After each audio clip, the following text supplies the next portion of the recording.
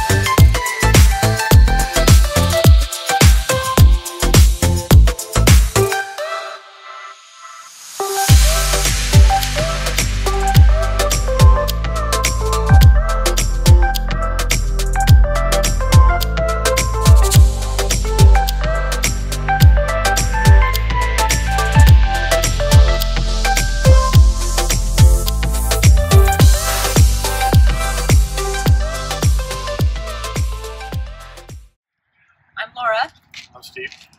And we brought Rosie to help her get better manners and learn how to walk off leash a little bit better, or on leash.